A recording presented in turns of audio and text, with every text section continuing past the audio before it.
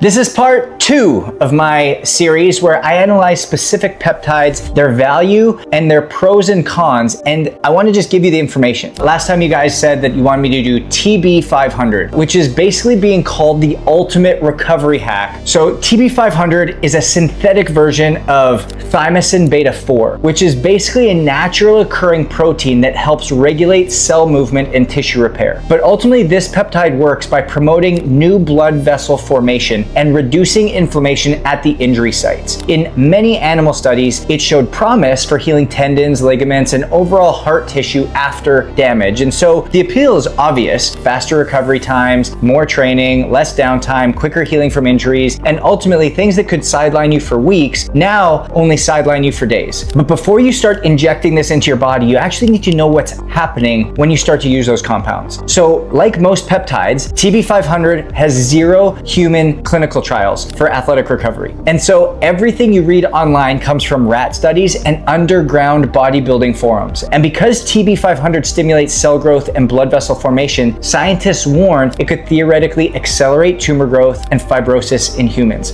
And any type of long-term safety data doesn't even exist. So nobody even knows its impact on organs, hormone balance, or even immune function over the years. And so even dosage is a guess, as the recommended dosage is often just what works in mice. And so if you want personalized advice about peptides, shoot me a DM, drop something in the comments to make sure that I do the next peptide you want next.